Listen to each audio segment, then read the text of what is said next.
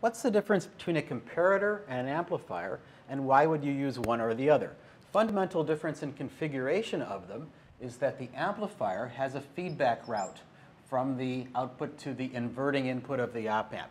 It could be overall an inverting amplifier or a non-inverting amplifier. There's all sorts of stuff we can build around it, but fundamentally it's able to affect its own inputs by what it does with its output, whereas with a comparator there's no feedback from the output to the inverting input. Now remember, an op-amp, if it has the chance, is going to try to balance these two voltages, the voltage that it observes at this input versus the voltage that it observes at that input. In the case of an amplifier, it has a chance to do that. It can change its output voltage in order to make these match. In the case of a comparator, it can't do that. No matter what happens, all it can do is change its output in response to these two voltages, and nothing it does with its output is going to affect these voltages. In both cases, the amplifier is really following the rule, Vout is equal to some, in principle, infinite number, G, times the difference of the two voltages, in plus minus in minus, the difference of the two voltages at these two inputs.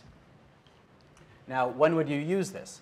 If all you want is for the output to either go as positive as possible, typically about plus 4 volts, or as negative as possible, typically about minus 3 volts for our op-amp, in response to whichever of these is more positive, then you'd use a comparator. It's kind of like an all or nothing thing. So if somebody says, hey, I'd like an LED to be red and on when this voltage exceeds that voltage, perhaps this potentiometer reading, the one that's connected here, exceeds this potentiometer reading, the one that's connected here, that's a good job for a comparator because you just want this LED to go on if this voltage is positive, and that happens when this voltage exceeds that voltage. Nothing partial about it. It's either all or nothing. So that's a job for a comparator. On the other hand, if you wanted to have a positive gain of a factor of 4, because the signal that you're getting from a phototransistor over here, for instance, and you're looking at that voltage and it's not big enough, and you'd like to amplify it, you look at this, and this is only getting to be a small voltage in response to the amount of light you're interested in, and you'd like to have a factor of 4 gain, then you might use an amplifier configuration. In this amplifier configuration, this is a non-inverting amplifier configuration.